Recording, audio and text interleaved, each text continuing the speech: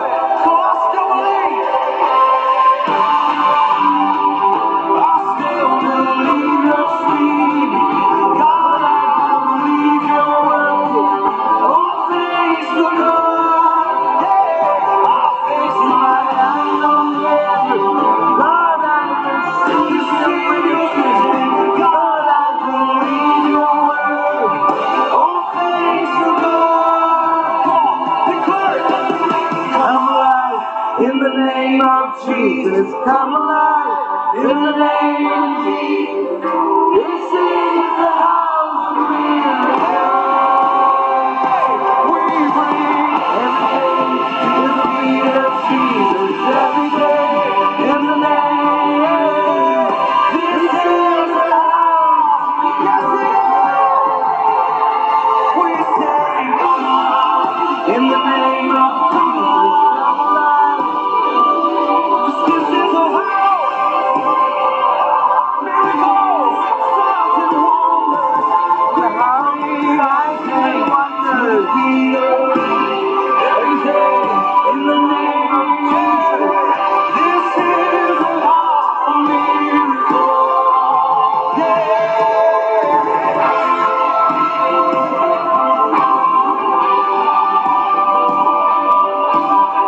I'm going to be reading out the testimonies of those people who are blessed immensely by this song. As soon as we finish worshiping, and know that our house is the house of worship. Come alive in the name of Jesus. Come alive in the name of Jesus. This is the house of miracles. My house, we bring everything in the name of Jesus. This is the house of miracles. Yeah, come on, in the name of Jesus, come alive. Let things awaken on Jesus. This is the house of miracles. Yeah, we bring everything to the feet. Lazarus, come out of your grave. In the name you've been dead long enough. And I still believe you'll move. I still believe you'll speak.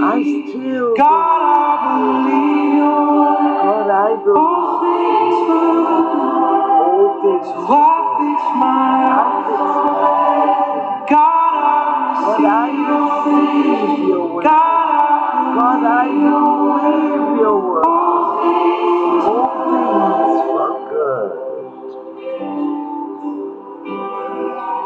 Yeah. All things for good. Come alive. Come alive in the name of Jesus. Come alive in the name of this is the house of miracles. We bring everything to the feet of Jesus. Amen. In the name of this is the house of miracles. My house, your house, this is the house of miracles. Like I said, we must also listen to what the people have got by just hearing this song. So at the beginning of the video, he is walking with his kids. They hold on to his legs. And to know that your dad can carry you. Because just as you know your dad is so strong, it made me think about how much faith we have in our earthly fathers and how much more should we have on our heavenly fathers. Amen. I took my kids to church, not going for like 3 weeks because I was super sick. And they were playing this song. I don't think they were paying attention. And sure enough, they were. Today I picked them up from school and they were like, Mom, please play that song that says, come alive in the name of Jesus. The next one says, Oh Brandon, This song grabbed my heart of my 7-year-old grandson. And as he played it over and over for weeks now, he is now reaching his 21-year-old, his sister who had turned away from God at the age of 9 when her dad was murdered. My house has become a house of miracles. My family is coming to Jesus. Thank you for the most blessed, powerful, Holy Spirit filled song. Thank you, Jesus. Reach every home on earth that needs healing and salvation. Every home that longs for hope and miracles. I would definitely love to read more, but it's time to read the reading from the book of the Second Chronicles, chapter 6. When Solomon dedicated this prayer, he reigned for almost 40 years. And this prayer of dedication also teaches us how can we talk to God in prayer. So this is a reading from the book of Chronicles chapter 6. First Chronicles chapter 6. Then Solomon said, "The Lord has said, He has chosen to dwell in the thick darkness. I have built you a magnificent temple, O Lord, a dwelling place which you may reside forever." Then the king turned around and blessed the entire assembly of Israelites as they stood before him. He said, "Blessed be the Lord, the God of Israel, who has filled with his hand what he promised with his mouth to my father David, when he said, 'From the day I brought my people out of the land, I had not chosen a city from any of the tribes of Israel in which to have built a temple to honor my name. Nor did I choose any man to be the ruler over my people Israel. However, now I have chosen Jerusalem, where I shall be honored, and I have chosen David to rule my people Israel.' My father David was determined to build a temple to honor the Lord God of Israel. However, the Lord said to him, 'In wishing to build a temple in my honor, you did well. But nevertheless, you shall not build the temple. Rather, your son, who shall be born to you, shall be the one who will build the temple in my name.' Now the Lord has fulfilled that he made. For I have succeeded my father David and taken his place on the throne of Israel, as the Lord foretold. In addition, I have built the temple to honor the name of the Lord, the God of Israel. There I have installed the ark containing the covenant of the Lord that he made with his people Israel."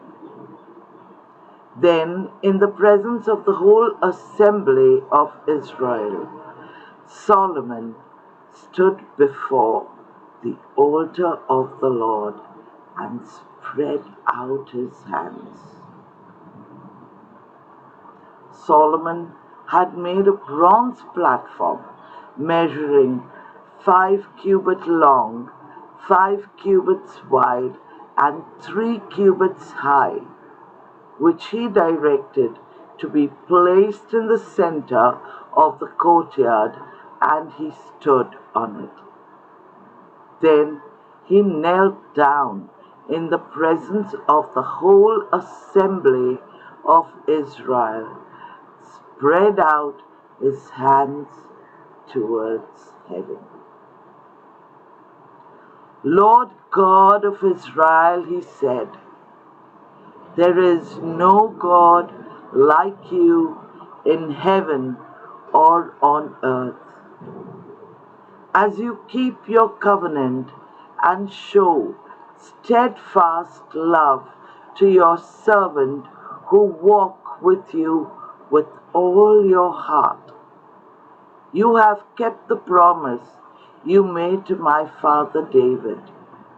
Indeed, what you have promised him with your words, you have fulfilled by your deeds. And now, Lord, God of Israel, keep the promise you made to your servant David, my father, when you said, you shall never fail to have a successor to sit in my presence on the throne of Israel, provided that your sons are careful to keep their ways and conform to my law, as you yourself have done. Therefore, Lord God of Israel, let this promise be confirmed which you promised to your servant David. And yet, will God indeed dwell with the people on earth? If the heavens and even the highest heavens cannot contain you, how much less this temple which I have built? Look with kindness on your servant. Pray and his plea. O Lord, my God, heeding and the prayer of your servant makes before you. May your eyes be forever on this house, day and night, the place where you decreed that you would establish your name. Listen to the prayer your servant offers in your presence. Also hear the supplication of your servant and of your people Israel, when they direct towards this place. Listen from your heavenly dwelling, and when you hear us, grant us forgiveness. When anyone sins against his neighbor and is required to take an oath, and he comes forth and swears before your altar in this temple, then listen from heaven and take necessary action. Judge your servants, requiting guilty persons and holding him responsible for his conduct, but absolving the innocent person and rewarding him in accordance with his righteousness. Should your people Israel sin against you and as a result be defeated by an enemy, but then return to you and confess your name and pray and plead to you in this temple, listen to them and forgive the sin of your people Israel, and bring them back to the land that you gave them and their ancestors. When the heavens are shut and there is no rain, because your people have sinned against you, but then they pray towards this place, praise your name, and detest from sin, because you have afflicted them. Listen to their pleas in heaven and forgive the sin of your servant and of your people Israel. Show them the path of righteousness along which they should walk, and send down the rain upon your land, which you have given to your people as inheritance. Should there be famine afflicting the land, or plague, or blight, or mildew, or locusts, or caterpillars, or should enemies besiege your people in any of their cities, or should plague or any sickness befall on them, then mercifully listen to the prayer or supplication of everyone among your people Israel, each one knowing his own suffering and his own sorrows, stretching out his hands towards this temple. Listen from heaven, your heavenly place, your dwelling, as you grant forgiveness and deal with each man according to your deeds, since you alone know what is in each person's heart. As a result, the people will fear you and walk in your ways throughout all the days that they live in the land that you gave to our ancestors. Likewise, when foreigners who do not belong to your people Israel come from distant land because of your great name and your mighty hand and your outstretched arm, and they approach and pray in your temple, listen from heaven, your dwelling place, and grant whatever they ask of you, in order that all the people of the earth may acknowledge your name and fear you, as do the people Israel, and that they may know that this house which I have built bears your name. If your people go forth to engage in war against their enemies, wherever you choose to send them, and they pray to you, facing towards this city that you have chosen, towards this house that I have built in honor of your name, then listen from heaven to their prayer and supplication, and defend their cause. When your people sin against you, for there is no one who does not sin, and in your anger against them you deliver them into the power of the enemy, who will carry them away captive to a land far or near, and then later on, if they come to their senses in the land to which they have taken as captives, and they repent, entreating you in the land of their captivity, as they say, we have sinned and done wrong, we have acted wickedly, and they repent with all their heart and soul in the land of their captivity to which they have been taken, and they pray, turning toward the land, which you gave to their ancestors, toward the city you have chosen and the temple that I have built in honor of your name. Then from your heaven, your dwelling place, hear their prayer and pleas. Uphold their cause and forgive your people who have sinned against you. Now, my Lord, let your eyes be open and your ears be attentive to offer the prayer offered to the place. Now, rise up, O Lord, and go to your resting place, you and the ark of your might.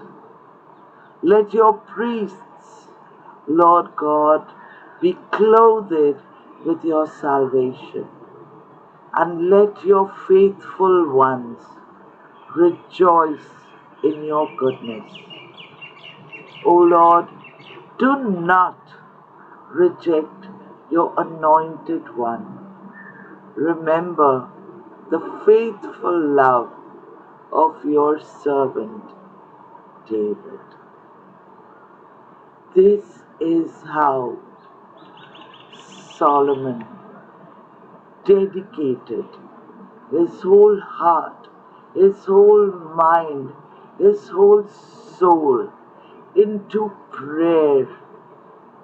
So much so, he just honored the word that his father said, that I will not be able to build the temple, but Solomon, you will. And Solomon takes this word and he prays back to God. And God answered. And if we pray and dedicate our heart, our mind, our soul, don't you think we will be living in this house of worship? And like Solomon reigned for 40 years, may we reign for much more. So I dedicate this prayer, this time, to the house of worship, so that we all can unleash the blessings upon our lives, upon our house, upon our people, upon our city, upon our country and the world. Like it is said, let thy will be done on the earth as it is in heaven. Amen, amen, and amen. As for me, I would love to read the prayer of dedication day and night, day and night, day and night, until I know that yes, this prayer is now inscribed in my heart, and my house is not just a house that is going to be shaken, and no, it can definitely be a house of worship, like we've been singing in the gospel song, The House of Miracles. It will be filled with signs, wonders, and miracles. So let's go in for the blessing. May God be gracious to you and bless you, and make his face shine upon you, that his ways may be made upon the earth, his salvation amongst all nations. May the people praise you, O Lord. May all the people praise you. Then the land will yield its harvest. Lord our God will bless us. God will bless us, and the nations shall fear his name. Amen, amen, amen, amen, amen, amen, amen, and victory in the name of Jesus.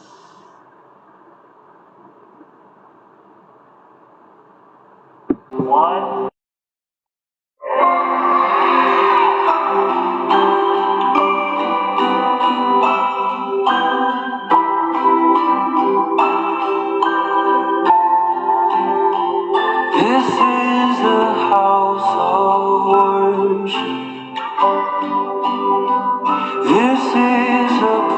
place of praise, where every demon trembles, where we proclaim your name. This is a house of healing. Our hearts are full of faith. You have our full attention. You have the final say. So come alive in the name of Jesus. Come alive in the name of Jesus. This is a house of miracles. We bring everything to the feet of Jesus. Everything in the name of Jesus. This is a house of miracles.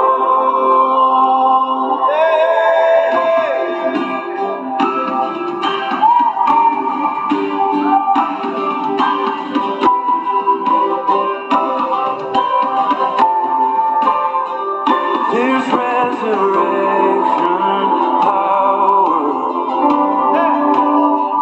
Your blood runs through our veins. Yeah. Your kingdom triumphs over even the coldest grave.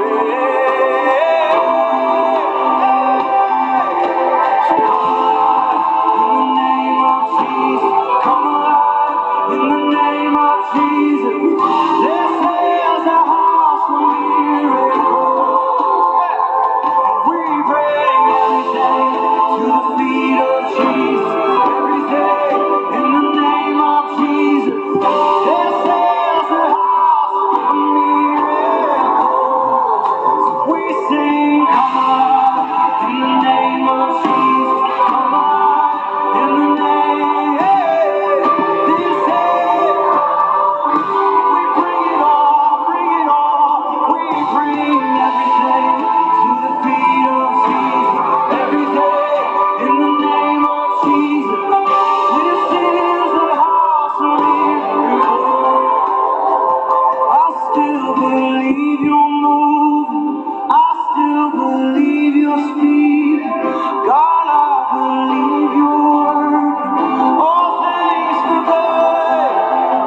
I fix my eyes on heaven. God, I receive your vision. God, I believe your word. All things for good. So I still believe. I still believe you're speaking. God, I believe you're all things for good. Yeah, I fix my receive your vision. God, I believe your word. All things for good. Come on, declare it. Come alive in the name of Jesus. Come alive in the name of Jesus.